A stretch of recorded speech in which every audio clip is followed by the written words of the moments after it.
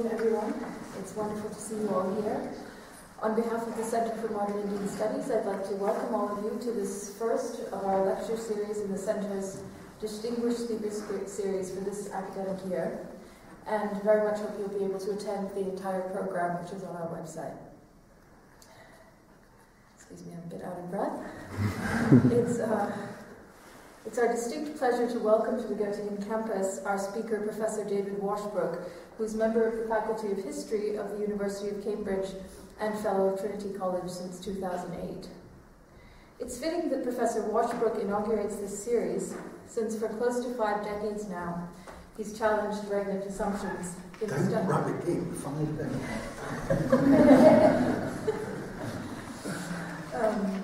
days. He has challenged regnant assumptions for that many decades in the study of modern Indian history, and we hope that his spirit of provocation will be a regular feature of the series. When Professor Washbrook began his career in the early 1970s, he made what must have seemed at the time a rather quixotic choice. He decided to study southern India and focused on subnational loyalist politics when the dominant historiographic themes were nationalism and anti-colonial movements in North India, of course. And yet, in a book called The Emergence of Provincial Politics, published in 1975, Professor Washbrook was able to reveal the enduring importance of what today we would call micropolitics, the ways in which regimes of local agrarian power decisively determined the course of colonial rule. And Washbrook's conclusions, which were controversial at the time, have now become the starting point of analyses of colonial era politics. And it's also made it a bit less strange to study South India. Washbrook's work since that time has ranged widely across topics and perspectives, but has continued to anticipate later trends. So well before the term the invention of tradition became commonplace to describe the patterns of stagnation introduced across the globe by colonial rule, Washbrook published a series of articles in the 80s and 90s that showed how caste, agrarian economy, and law, to name just a few of the areas of society and economy his work has covered, acquired the veneer of tradition as a paradoxical consequence of transformations in the wake of colonization. So, Law, State, and Agrarian Society is a highly influential article published in 1981, for instance, that not only reshaped our understanding of the colonial court, but showed us how the legal archive could creatively be put to the service of answering political economic questions. In addition to these works, which draw on South Indian materials, Washbrook has written more broadly on the Indian economy, on colonial fiscal policy, and on the politics of historical knowledge. And it's worth mentioning that Professor Washbrook has not kept his opinions confined to the classroom and to scarcely read academic journals, but has ventured into the public square, recently taking on and besting in debate the likes of Niall Ferguson. The motion, by the way, was the British Empire, good or bad? And finally, Washbrook has ventured outside the modern, as few historians of colonial India dare to do, to consider both early modern precedents for colonial rule as well as post-colonial developments in politics and economy. Indeed, most recently, Professor Washbrook has been concerned to explain some of the very rapid processes of change occurring in post-colonial India, the rise of the IT sector, and the new popularity of low-caste political movements, for instance, by articulating how these changes, widely portrayed in public discourse as utterly novel, are comprehensible only in light of the history of social mobility and politics of the last 2 centuries. In this vein, then, the title of his lecture today is Corruption, Charisma, and Caste, South Indian Politics in Historical Perspective. Without further delay, I invite Professor Washbrook to address us, and thank you for joining us. Well, thank you very much, Ruth. I think that sums up more or less what I wanted to say. Thank you very much, and thank you all for having invited me. It's a great pleasure to be here. Thank you very much for the invitation. Well, following on in some ways from what Ruth was saying, I mean, these remarks form part of a pretty wider project I'm engaged on at the moment, which is to explore the nature of modernity in southern India or if you prefer, in South India's engagement with modernity. And I don't think there's much doubt that modernity, however one defines it, has gripped the South more intensively than elsewhere in India, nor even that in many senses the South has become the vanguard of modernity in India more generally. Obviously, that great symbol of modernity, the IT industry, has its locus in Bangalore in South India, and its strongest secondary expressions in places like Chennai and Hyderabad, now nicknamed Cyberabad. But the phenomenon goes much further than this. The South is rapidly becoming the principal home of some of India's most technologically advanced industries. For example, autos. Chennai, or more properly one industrial park just outside Chennai, now produces 60% of all of India's auto and auto part exports, 1 million cars a year.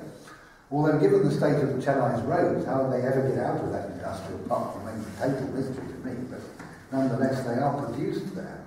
And it goes beyond matters of technology and economy.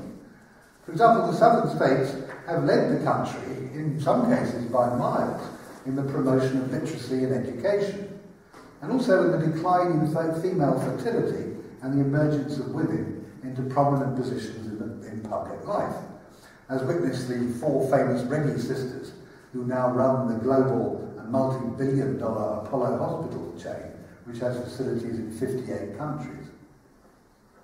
Well, in this paper I want to suggest that this position extends no less into politics, where many of those features that we associate with modern India, an active participatory democracy, radical demands for equality, the fulfilment of citizens' rights, the political mobilisation of the lowest castes, claims on the state for advanced welfare provision, and so on, are not only most deeply entrenched in the South, but in many ways began there and have now spread to the rest of the country.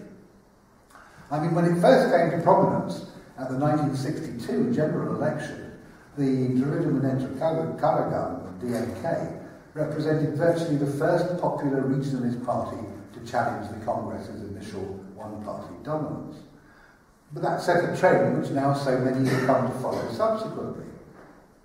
Equally, caste preservations in South India go back into the late 19th century and now embrace 75% of the total population. Also, of course, when it was first started in 1982 by the Tamil Nadu Chief Minister M.G. Ramchandran, MGR, about whom you're going to hear a lot more this afternoon, the Noonday Meals programme, which guaranteed every child in the state at least 1 meal a day, was just about the most radical welfarist intervention anywhere in non-communist Asia. Although now, of course, it's been taken up nationally in most Indian states too. In politics, as much as elsewhere, the South's been trend-setting, especially in asserting the rights of the modern citizen to dignity and to basic welfare. Well, part of my project is to explore why the South has pursued these modernist ideas quite so avidly, and with very little of the reservation and angst noticeable in the political discourses and critiques of modernity coming from other parts of India, most notably Bengal. What is there about its society, culture, and history which is oriented towards modernity in this way? That, of course, is only part of the inquiry. The other side is what particularly it does with modernity. For, of course, its processes and outcomes are by no means exactly as anticipated in Western sociological textbooks, and in some regards might be thought of as not proper modernity at all. For a start, the South has been very eclectic in the bits of modernity with which it's prepared to engage. Some ideas, some technologies have been very rapidly and very widely absorbed. Egalitarianism, entrepreneurship, the cinema, IT. Others of them have almost been completely ignored. Individualism, the idea of the state, of the modern state that is, the novel, toilet paper. This eclecticism has also shown itself in the way that different groups in society have been oriented towards different parts of the modernist canon. Parians and the lowest castes, for example, were drawn very early on towards Protestant forms of Christianity. But Brahmins and upper castes rejected these, often violently. However, they themselves were then drawn strongly towards Western science and technology.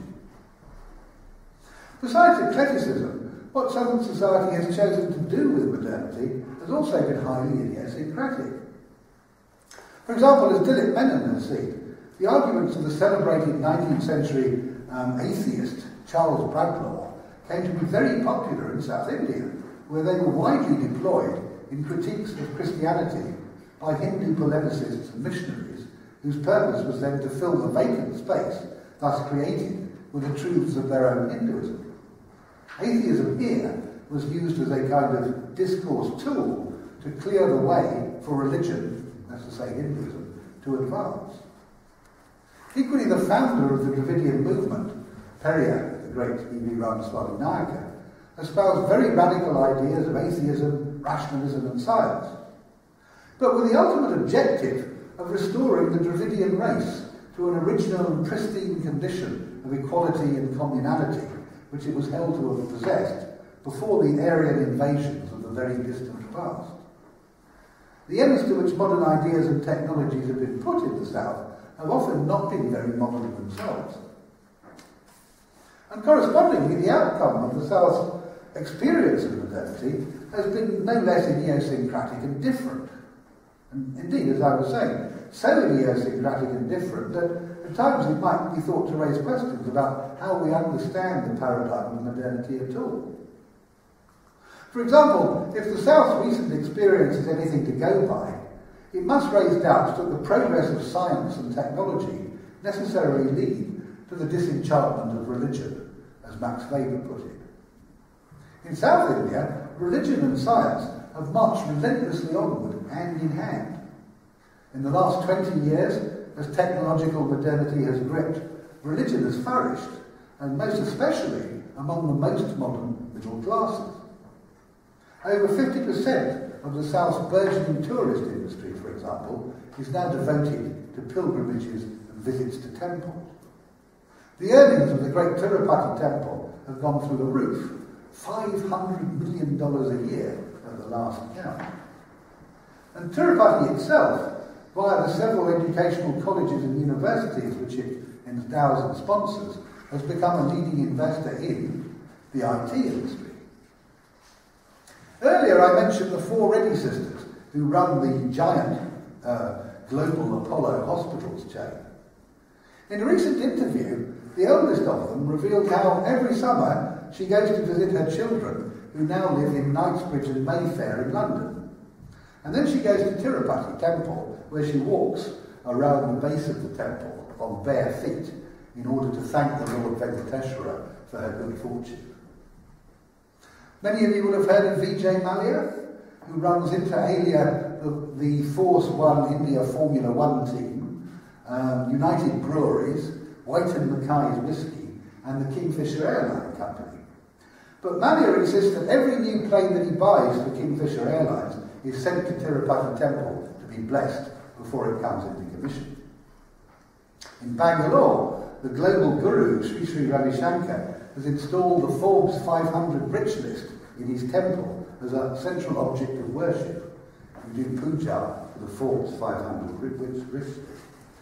So what's been happening in South India very much puts to test any ideas that we might have that scientific and capitalistic rationality necessarily lead to a secularized version of modernity.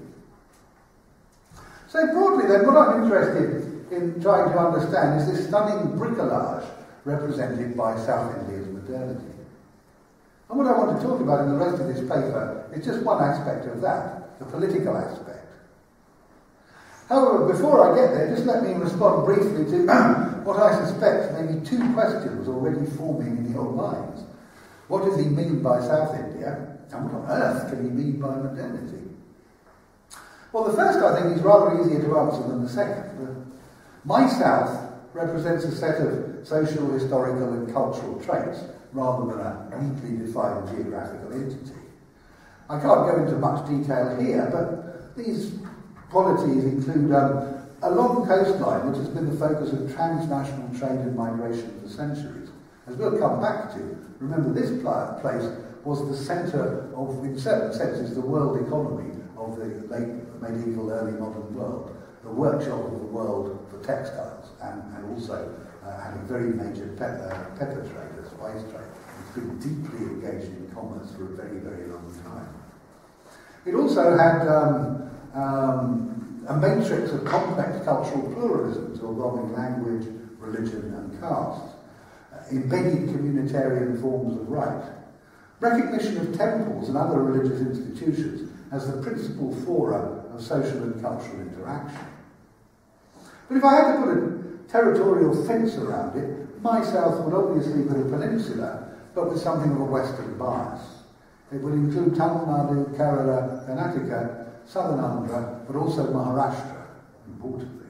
But it would exclude northern Andhra and Orissa, which in these terms belong somewhere else. And as for modernity, now thereby hangs a tale, and a theoretical literature now so enormous and so complicated, that I fear if we ever get into it, we might never get out again. So complicated, in fact, that I'm inclined to adopt Christopher Bailey's cop-out in his book, The Birth of the Modern World, which is to say that whatever it might or might not be, you know it when you see it.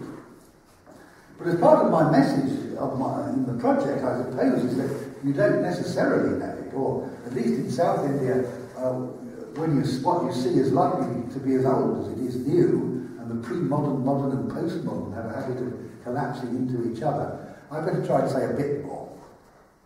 As the term is widely used, it seems to me to refer to three different things which are endlessly getting entangled together, but I think should be kept apart. There is paradigmatic modernity, derived from Max Weber's original abstract concepts, which represent an ideal type set of constructs which may or may not be realised anywhere. They're ideal types. You're not talking about the real world, you're talking about tendencies, as it were. And his classic constructions of capitalism, bureaucracy, rationality, individuality, universality, and so on.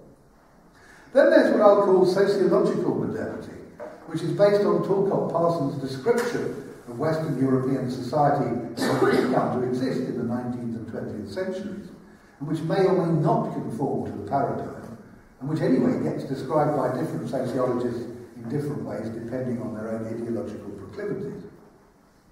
And then there's a sort of notion of globalised modernity, almost contemporaneity, which is simply what exists now in the spaces affected over the last 200 years by the globalisation of capitalism, as in some ways different from what existed before. It certainly uses the instruments of modernity. It has an instrumentalised rationality, but not necessarily towards the ends prescribed by Weber or Parsons. Globalised modernity allows for the possibilities of a great deal of variety and differentiation in the forms that modernity comes to take. And it's obviously the form of modernity that I'm talking about here. And so finally to politics. And here what interests me is the contrast between the strength and embeddedness of democratic institutions and processes in South India and what one might regard as their rather equivocal outcomes in terms of governance, welfare, and even social stability. I think that in India we often take democracy for granted and forget just how remarkable experience has been in comparison to the rest of the world. India is the only non-white British colony to have sustained a continuous tradition of democratic government since independence, which of course it achieved before any other. Indian democracy is remarkable and it's deeply embedded. But why? Strikingly, very few of the general conditions anticipated by political science for democracy, culturally homogeneous populations, strong frameworks of public administration, egalitarian or at least equal opportunity economies and so on. Very few of the conditions which a political science textbook would tell you are necessary for democracy actually existed in India or apply there.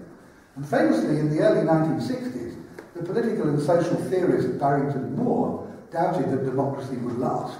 He thought it would collapse in the not too distant future. Yet not only has it lasted, but by any comparative standards, Indian democracy is very active, very participatory.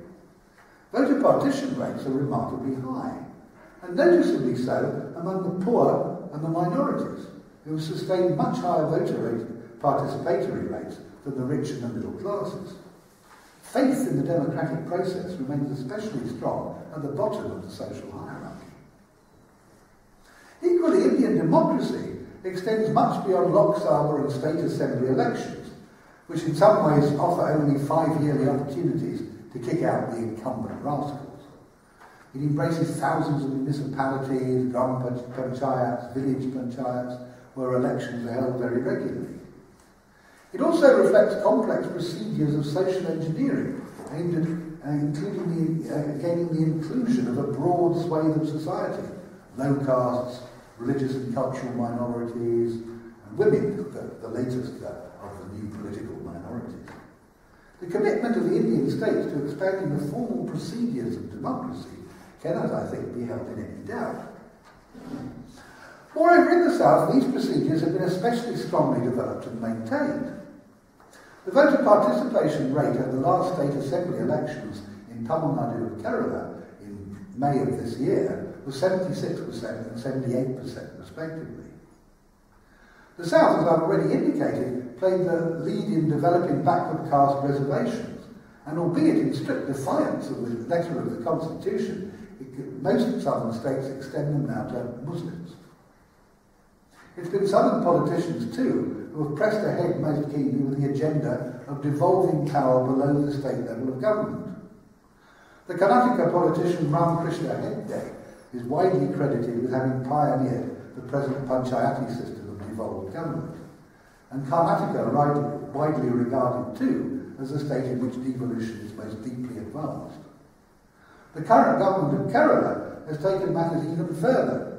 Nearly 40% of total state expenditures are now passed directly to panchayats, cutting out the intermediary levels of the bureaucracy. And lying behind this, I think that one can see in some political discourse over a long period a special reverence for, if you like, the wisdom of the people, the right of the people to be heard and to govern themselves. Those sentiments informed the very strong movements in the 1950s demanding the reorganisation of the states along linguistic lines, so that the people should be heard and could be governed in their own languages. It also underlies the very obvious populism practiced by the great majority of southern parties. In his study of politics in Tamil Nadu, Narendra Subramaniam argued that Tamil parties possess very decentered structures of authority, with followers in close contact with leaders, pressing them to meet particular demands, and leaders going out of their way to do so, competing as to who can meet these demands and claims the best. And I think that's true right across all the main parties in the other southern states too, often leading them into taking up particular causes which may be against their own better judgment and may even be fiscally unsustainable, as witness the oscillating history of prohibition legislation, which responds especially to the demands of women's constituencies to have their menfolk stop from drinking, but can't really be afforded by any Indian state for very long, because liquor taxes is one of the very few ways that they're able to raise revenue of taxes. And in formal organisation and procedural terms, then, the South is very seriously democratic. But that then poses even more strongly the issue of what in society actually gets out of this democracy, and how the latter actually works on the ground. In the first place, most modern prospectuses on democracy propose that the practice as at least a means of resolving conflicts, reducing what otherwise are assumed to be higher levels of social tension and violence, aiding social stability, aiding social cohesion. Again, if you look at a political science textbook, this is what democracy is supposed to do. However, it's certainly not clear in India generally, and very much not in the South, that this is necessarily so. These democratic practices are taking place in what is still an inherently riotous society, and which shows few signs of quietening down. In their book, The Pursuit of Lakshmi, Suzanne and Lloyd Rudolph commented without further note that Indira Gandhi's emergency was called in a context where the annual number of police-notified riots had risen to 80,000 in 1974, from a mere 33,000 in the normal times represented by 1965. Now, hold on a minute. Normal, 33,000 riots. And if anything, the number's grown subsequently. In 2006, In Kerala, the police notified 6,458 riots. In Maharashtra, in the same year, they notified 7,443 riots. Nor, I think, is this riotousness adequately explained by Partha Chatterjee's formula in his Politics of the Governed, which ascribes this violence to the existence, in juxtaposition to an elitist civil society, a political society which is deeply alienated from an oppressive state. Certainly in the South, the great majority of riots are not aimed, at least in the first instance, against the state. They're aimed against other people, other members of the same society, communal riots, class riots, caste riots. Between 2003 and 2008, there was a communal riot in Maharashtra every 20 days. Nor do they necessarily involve only the poor and the dispossessed. Indeed, very often riots are actually instigated by members of the upper castes and classes and members of the dominant religion in order to keep the poor and the dispossessed in their place.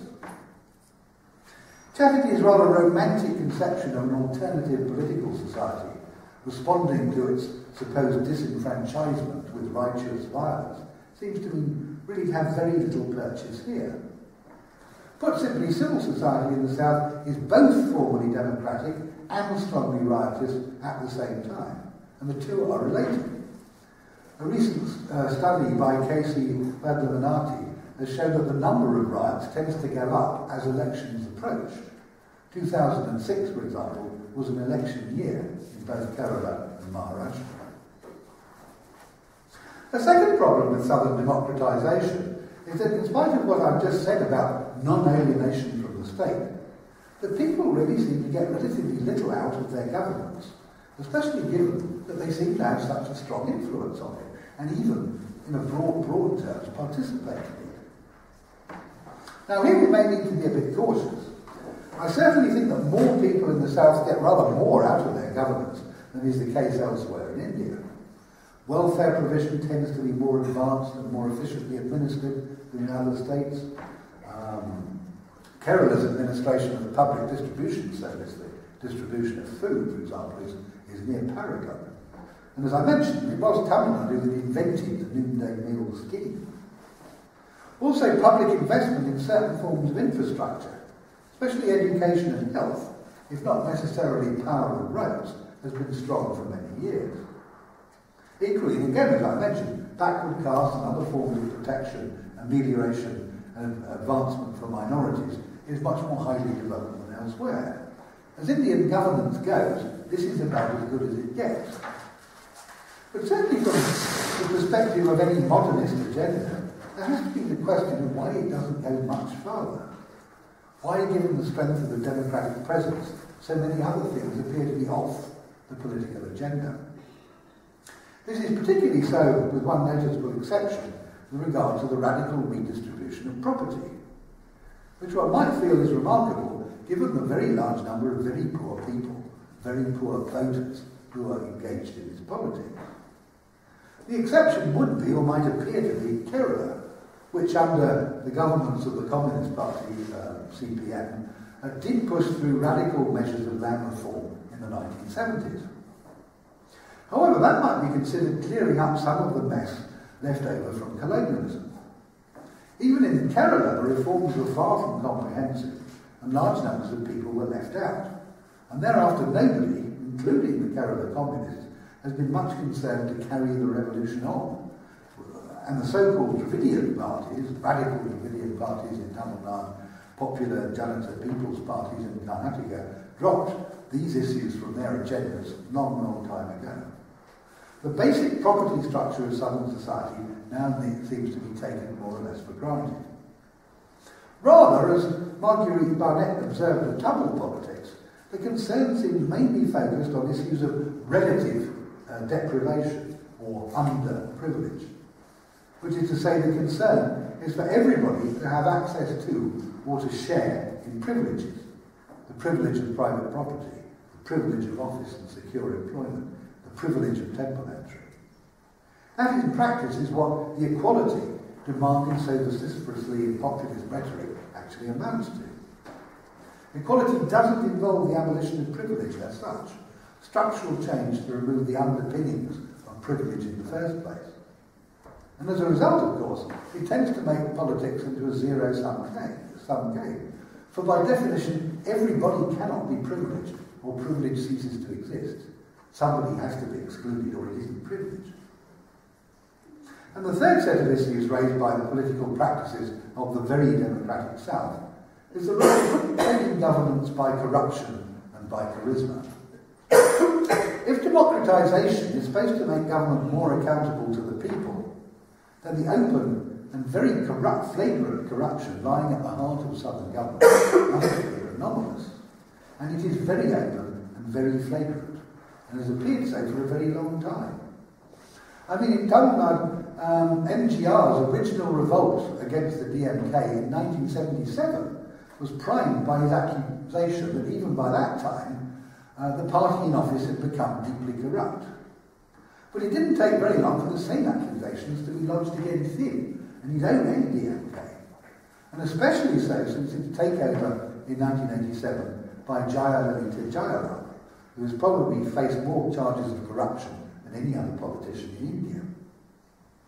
On the state of things today, those of you who read the Indian papers will undoubtedly be familiar with the doings of the notorious mining magnate Reddy brothers in Andhra and Karnataka. While sitting as ministers in the current BJP, Bharatiya Janata Party-led government in Karnataka, they've also been found by the Supreme Court to have developed a controlling influence over the Congress Party-led government over the other side of the border in Andhra Pradesh, which illegally granted them mining privileges. Indeed, at one point it's alleged they changed the official border between Karnataka and Andhra Pradesh in order to fit it better into their own industrial strategy. And so it goes on. The current governor of Karnataka has given permission for Yediyurappa, the chief minister, to be indicted on charges of land scamming. But with this in mind, and before the indictment came, Yediyurappa set up a commission of the Karnataka government, which has now charged practically all of his predecessors for the last 20 years with doing exactly the same, including S.N. Krishna, who is now India's foreign minister. And so it goes on. The whole fabric of southern government appears to be rotten with corruption. Now, if one were a cynic, one might agree with Edward Gibbon that this is simply the generic product of democracy, where, to quote Gibbon, corruption is the surest sign of constitutional government. But if one's politics are not weak, it calls for some explanation, an explanation particularly of its persistence, and why in the end Demos doesn't really seem to do much about it.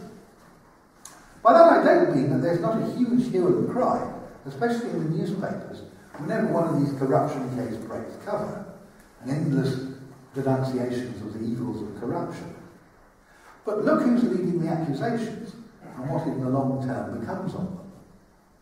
Just at present, there is a hue and cry concerning the behaviour of the DMK's former Union Minister of Telecoms, A. Raja, who may be involved in a $40 billion telecom scam, which has resulted in his DMK being turned out of office in the Tamil Nadu polls held in May. But who's leading the revolt? Who won the election? The cleansing angel of Tamil Nadu politics turns out to be none other than Jayalalitha Jayaram, the AIA-DMK's leader, who herself was once even suspended from being a chief minister on account of the corruption charges standing out against her. Corruption seems to be what your party opponents do, never what you actually do yourself. And in the long term, it doesn't seem to make much difference.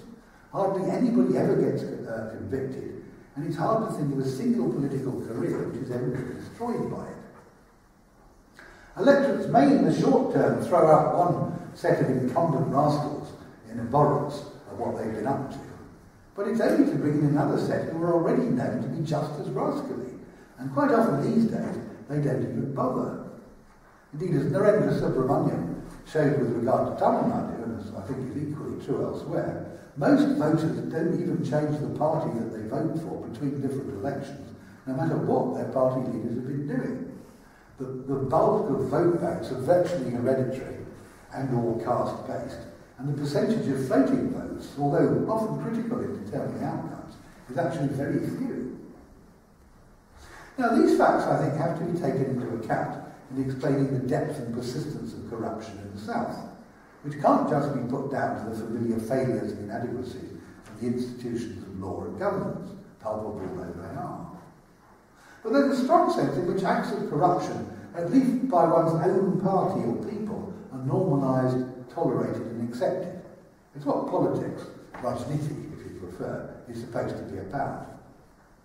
And that, I think, reflects the extent to which that core element in paradigmatic modernity of the separation between the spheres of public right and private right has never really won much acceptance in Southern culture. It's one of those elements of modernity which, as I suggested earlier, has just been eclectically ignored. One can see that again in the public discourse of caste reservations for state employment, where employment by the state is seen as something to which different caste groups have a right, an entitlement to share and possess, as if it was some kind of property that they could possess. And not as something which is actually meant to serve the public, the universalised people, as efficiently as possible. While then Southern society may have engaged very strongly with many features of modernity, it very much has not with this key basic idea of the conception of the modern state, public-private distinction. But why not, and what's it put in its place? And secondly, there is a continuing, and one might say dominant role played in Southern politics by charisma, which has very much not become routinized as Weber's classic paradigm would anticipate. In a very recent book, Andrew Wyatt has looked at the role of what he terms political entrepreneurship in Tamil Nadu, and the way that politicians come to manufacture and sustain their own political parties. And we all know about the roles long played by film stars in Tamil and Telugu politics, which have started creeping now into Karnataka too. The bonds and power of this charisma exercised or possessed by these leaders is quite extraordinary. When it was first announced in 1984 that MGR had a terminal illness, 22 of his supporters committed suicide, as it were, on the spot. When he died in 1987, another 69 committed suicide, couldn't live without him. In 2008, when V.S. Rajashekara Reddy, VSR, was killed in a helicopter crash in Andhra, 32 people committed suicide in sympathy, and he wasn't even a film star. Following May's state election in Tamil Nadu, one supporter of the victorious Jayalalitha cut off her thumb and another cut out her tongue by way of showing their gratitude to the goddess leader. More broadly, such charismatic figures are capable of inspiring a very high degree of trust in very large numbers of followers who look to them personally for welfare and protection, frequently blotting out recognition of the more dubious things that they may have been doing. In a way, politics becomes persuading or petitioning the leader to take one's case or cause, to act on one's behalf. Narendra Subramanian has talked about the highly paternalistic structure of political parties in Tamil Nadu, but the same could be applied broadly across the South, and even to the role that someone like E.M.S. Nambudiripak came to play within the Communist Party in Kerala. So there then for me is the problematique represented by contemporary Southern politics. Advanced forms of formal democracy, but a politics not sparked by great social cohesion and stability, by sharper public accountability, by the universalisation of citizenship. Rather, one marked by continuing and perhaps intensifying riotousness, by a corruption which threatens to collapse public obligation into private entitlement, and by a personalisation of authority reflective of a persistent, non-routinised, charismatic leadership. How to account for this? How to explain it? Well, I'm a historian, so obviously my first inclination is always to turn to history. But in dealing, for example, with the question of the strength and embeddedness of the democratic tradition, I'm not too sure that the available history carries us very far. Familiarly, this would cite the importance of India's long, largely peaceful struggle for freedom from colonial rule, whose mark is enshrined in a written constitution which has come to be imputed with an almost sacral value, as we saw after 1998, when the BJP proposed rewriting it and stirred up a hornet's nest. There's deep belief in the preservation of the Indian constitution. I certainly don't want to dispute that case at the All India level, nor to lose sight of the several factors in the structure of the Indian constitution which have reduced potential threats to democracy, most notably from the military. However, I'm not sure how far references here directly explain the way that democracies come to be practiced, particularly in the South. Large parts of the region were never parts of British Congress India. They were in princely states, where the freedom struggle came only late. Also, the key popular movements of the period, non-Brahminism and Dravidianism, were frequently oriented against the national freedom struggle, and never ascribed a particularly high value to, at least formal democracy, since they were betimes allied to colonial rule. A second historical source of Indian democracy has been seen, for example, by Stephen Wilkinson, and highly ironically, in the training supplied before independence by British constitutional devolution, in the legislative councils, municipal and local elections and so on of the colonial era. But while these certainly enjoyed some response from local elite groups, they seem to me to have been so narrow and elitist and constrained that any educative role that they might have had for mass democracy was strictly limited. Rather, I think we may have to go back a lot further and also to recover what was the original purpose of the institution through which democracy has come to grow, namely Parliament.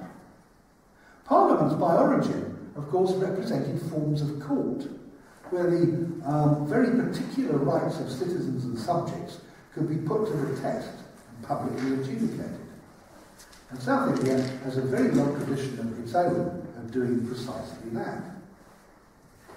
And what I think is a seminal work on the nature of the pre-modern state, Frank Perlin pointed out the dualistic nature of right in Maharashtra. Now, pre-modern rights, of course, were highly particularistic, tied to particular people, tied to particular contexts. But importantly, they came from two different sources.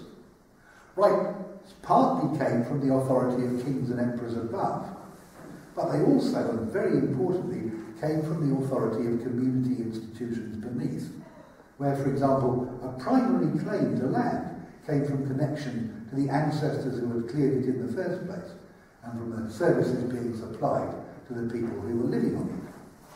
And these rights were protected, defined, and adjudicated by various kinds of community organisations or bodies, Golga, Nadus, Sabas, and so on.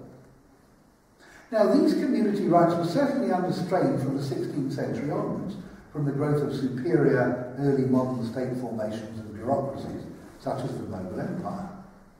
But the further south one goes, the weaker were these superior formations, and the stronger from the influence from the other side, the side of community-based rights. Indeed, in Cholanad in Tamil Nadu, there's been a long debate among medievalists about whether, in fact, the area possessed fully constituted private property rights, independent of the state, as early as the 11th or 12th centuries. That seems to be anachronistic, and also to miss a key feature, that these rights were lodged inside corporate institutions. They were expressed as shares in them, not conceived as belonging to isolated individuals. And that position, in turn, is very important in two ways. First, in contributing to a particular kind of ideology of egalitarianism.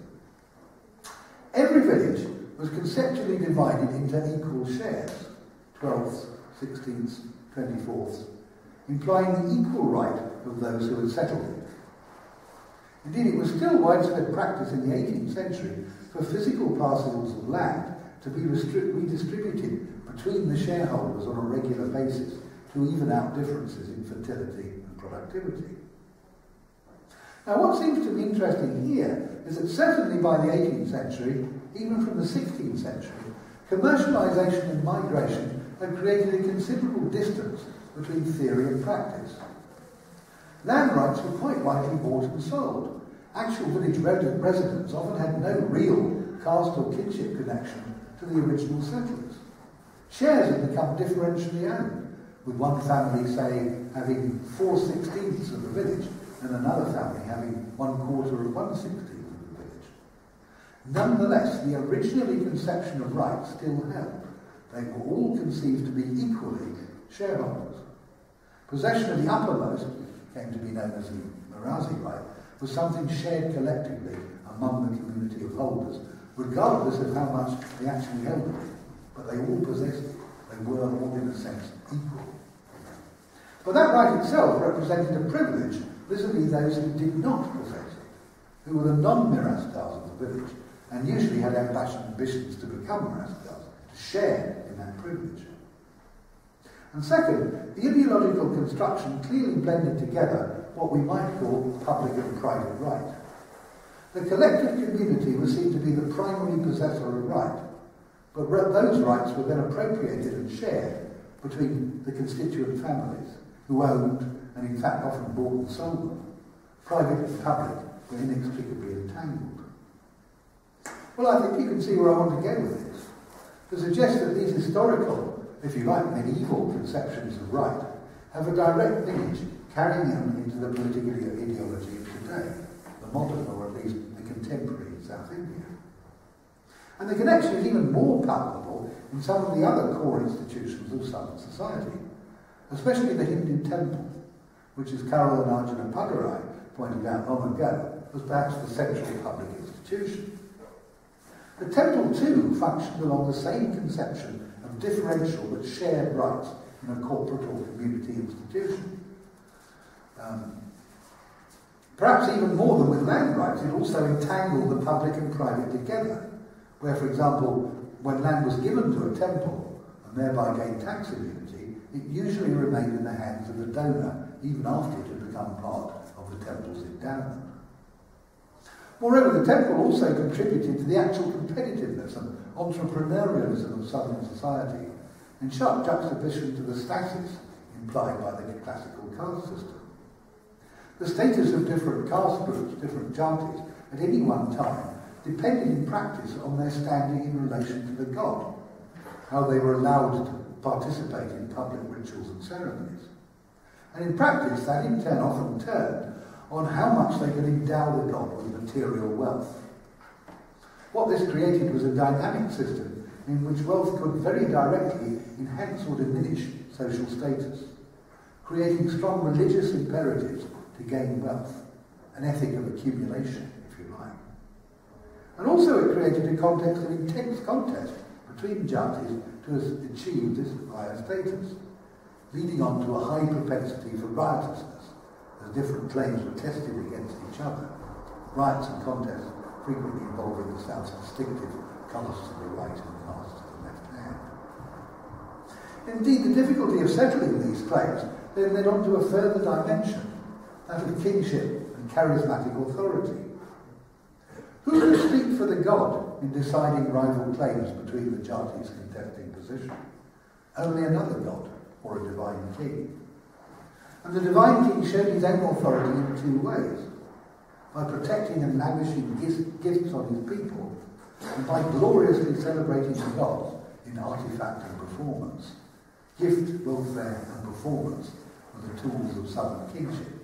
The Sanjay Subramaniam, David Shulman and Narayana Rao argue in their symbols of substance. And again, I think you can see where I would go with this. The very parallel behaviour of charismatic political leaders today. The great MGR, probably the greatest of the South's charismatic leaders, acted out the kingly model almost in punctilious detail. What greater gift could a king give his people than to feed every child every day at noon? And what greater celebration of gods and people could there be than the remarkable First World Tamil Sangam held in Madurai in 1980, when MGR rebuilt the medieval city in all its splendour with huge pageants and displays to reverence the most important goddess of the present, Mother Tamil. I think that if you read together Symbols of Substance, which deals with how to be a king in medieval India, and Andrew Wyatt's recent book on political entrepreneurship, how to be a political leader in contemporary Tamil Nadu, you can't but be struck by the extraordinary parallels. So that what I'm suggesting is really a high degree of continuity between the political ideology and culture of, as it were, pre-modern Southern society and what happens in the 3,000 local political arenas in South India today. But what then of the colonial intervention and even the radically new qualities supposedly represented by modernity?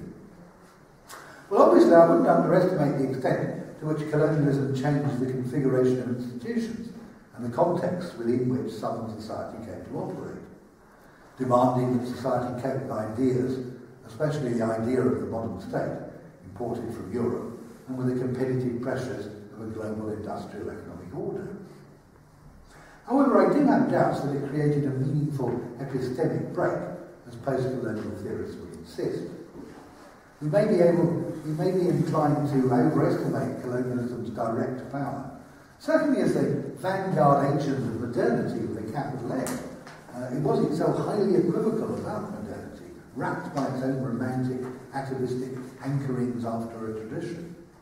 It also provided a very shallow state, both in its purposes and its personnel. What was actually fashioned may indeed have been different from what existed before, but it rarely came out as colonial authorities intended, if they knew what they intended, which often seems in doubt.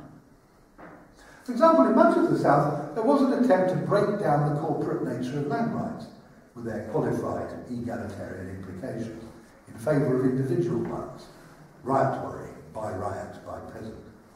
However, in some places, like the big river delta valleys, it was politically resisted and ended up more or less being abandoned. In others, it merely led to the reformulation of old sentiments in new guises, where the attempted individualisation of land rights gave rise to the formation of corporate dominant landholding castes. And this was most true, I would suggest, with regard to the temples, where the Christian British were very uncomfortable and where Indians may have got their first education in modern politics long before constitutional devolution began or the Indian National Congress was ever born. Forced to abandon the direct administration of temples in the 1840s, the colonial state, of course, tried to sustain its control indirectly via the courts and via Indian trustees, frequently organised into boards. But here it became heavily entangled with Indian agencies, which frequently slipped its leash. One of the principles of that the colonial state tried to enforce was that of the basic separation between private and public right. In particular, that when a donor gave an endowment to the temple, it then belonged to the temple and not residually to him as well. However, during the 1890s, a huge furore was set up when it was discovered that Indian trustees, seemingly en masse, were, quote, embezzling temple funds and, quote, corruptly diverting the public resources of the temples to their own use. In effect, for 50 years, in spite of the colonial intervention, it had continued to be business as usual in the way temples were actually run. Then, or at least by the 1920s, when the state's supposed embargo on interference in religion and custom began to lift, new laws were passed to create new, modern means of running the development boards to enforce modern conceptions of state authority. But whether they did or not still remains a question, amidst continuing slews of corruption cases involving the so-called misuse of temple funds. And notably, when the DMK first gained full government power in 1967, one of the first things it did, even though at the time it claimed to be an atheist party, was to dismiss large numbers of incumbent temple trustees and then put its own nominees into the resulting vacancies, which clearly it saw as representing vital items of patronage. Plus la change. Also, of course, it was in relation to the temples that Southern society often cut its teeth on strategies of mass political mobilisation and demand for what it meant by freedom. In the 1920s and 30s, the various campaigns run, especially across Tamil Nadu and Kerala, to gain temple entry for members of the lowest castes, frequently were bigger and more popular than campaigns strictly in support of the national movement, which tried to piggyback on them. Freedom and right were religiously conceived, which again perhaps helps to account for the strength of the South's commitment to democracy, especially among the lowest castes. And so where then does this leave us with this agenda of modernity? Well, perhaps somewhere between Bruno Latour, who famously doubted that the concept represented much more than the fantasy of late 19th century European sociologists, or at best the ideology of a hegemonic European bourgeoisie. And in this context, Susan and Lloyd Rudolph, who, if in rather different ways to me, argued that if modernity exists, South India's tradition seems remarkably congruent. But certainly I think that that original paradigm of modernity has to be treated with suspicion as representing a very inadequate projection of the world's necessary future outside Western Europe, and in the longer term, perhaps even there. I mean, the classic artefacts of that projection, organised capitalism, unionised labour, universal rights, the welfare state, bureaucratic rationalism, secularism and so on, seem rarely to have realised themselves very far outside Western Europe, and in recent years to be fading away there too. I have some sympathy with theorists who would regard modernity as a particular historical phase and location in Western Europe, which is now passing as we move into deeper current uncertainties of post-modernity. Although whenever one inspects them, the manifestations of post-modernity also have a tendency to recall pre-modernity, religion, faith, community. Maybe it's better to sideline the paradigm altogether and think of the contemporaneous in more open terms as the product of the global, a highly particularistic interaction of different economies, different cultures, under the aegis of a capitalism which is at least somewhat easier to define. These interactions never take place on a tabula rasa. What's there before has to determine what is accepted and rejected, how novel constructions are founded and formed. History has its place. And looking at the world like that, I might come to the conclusion that it's South India's particular historical inheritance which have both fitted it to thrive so strongly in the world of contemporary global capitalism and preserved so much from the past. Because of course, as I mentioned right at the beginning, it's important to remember that the South isn't new to the logic of global commerce. It was one of the centres of medieval and early modern world trade and manufacture, the workshop of the world for a period. And many of its old social institutions and proclivities fit well with the demands of a latter-day capitalist order.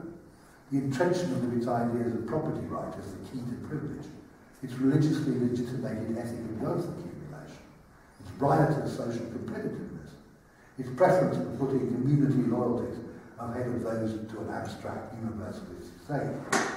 In some ways, if we wanted to design a social and cultural history to serve many of the needs of global capitalism as it's presently constituted, in many ways you couldn't write that history better than in terms of what's happened in South India.